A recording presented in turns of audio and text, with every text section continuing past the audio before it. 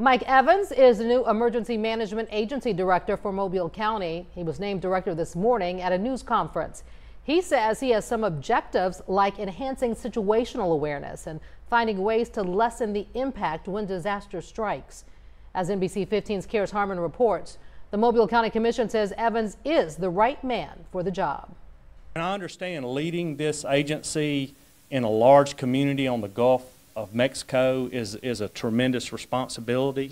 I don't take it lightly. Evans was previously the deputy director and has more than 20 years of experience in emergency management and nearly 40 years of experience in the U.S. Army National Guard, concurrently serving as a brigadier general. Mobile County Commissioner Merceria Ludgood says Evans is the man for the job. One of the things you worry about is what's going to happen when we have that weather event. That's the one thing that it kind of comes out of nowhere. And I think the confidence that we have in Mike is really based on what we've seen from him down through the years. Evans says in the coming months he plans to introduce new objectives. I want to promote community preparedness. We need to be able to let our citizens know that there are many vulnerabilities in this community and they've got to be prepared for them.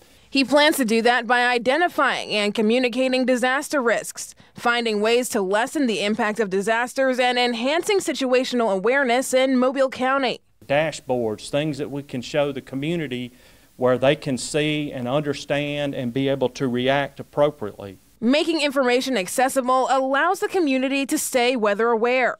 Evans announced a major overhaul to the Mobile County EMA's website as well as an upgrade to the organization's app, which will now stream local emergency platforms and weather content. I encourage everybody in here to get the Mobile County EMA app because everything you need to know, whether it's weather related or disaster, post-disaster, pre-disaster, is going to be on that app. In Mobile County, Karis Harmon, NBC 15 News. Evans says another objective important to him is continuing to cultivate relationships with citizens of Mobile County, local and state leaders, and the EMA's federal partners.